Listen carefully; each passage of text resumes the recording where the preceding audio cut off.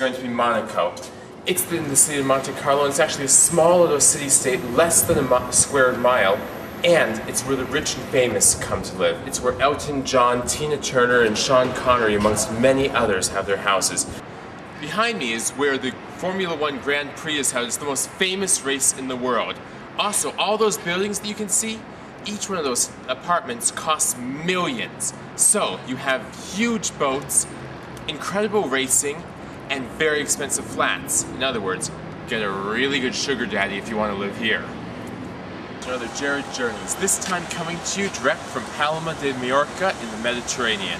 Palma de Mallorca was begun in the 10th century, and one of the most distinctive features of the city is a huge wall running all around it, as you can see behind me.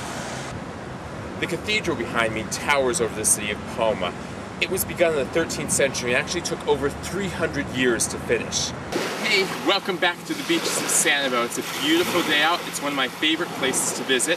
As you can see from the ground here, there's tons of shells all over the place. Sanibel is world-renowned for its shelling collection. Myself, one of my favorite things is to just walk along the beach. There's tons of birds here, all kinds of white herrings, egrets, and of course pelicans, as you can see flying behind me.